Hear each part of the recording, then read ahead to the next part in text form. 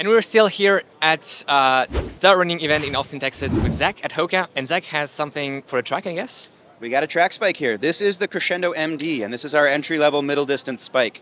So entry-level, it's at that $85 price point, but what we do here is we build an entry-level spike from the ground up, which means that we're starting with a wider base, a more stable platform than you traditionally find in a racing spike. It's the widest, especially right there in the forefoot, it's the widest platform that we have in the Hoka range for a spike. So overall, you get more of that support than you traditionally get, and you also get more stack height. This is going above the World Athletic maximums, because when you get to some of those, especially the entry-level races, that's not really something that's as much of a concern. Yeah.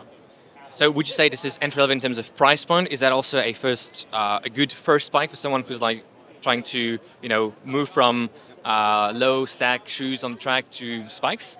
It would be a great one to start for that. Yeah, it's absolutely meant for that first-time runner from anything from the 4 and the 800 all the way up to the 3200 or 3K. A lot of cushion to it, 6-pin spike setup, a full-length P-backs plate, so it's got plenty of snap, and then it really excels in some of the longer distances where you can use some of that extra cushion.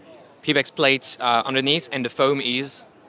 The foam is a compression molded EVA. Colorway looks actually quite nice, I would say. So yeah, congrats to the design team. What's the price point? You mentioned $85, right? $85. And releasing? And this is releasing here in December. Okay, so like around the corner. Yeah, perfect.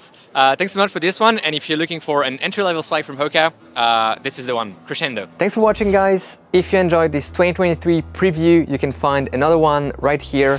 And don't forget to subscribe here so that you don't miss any content we put out.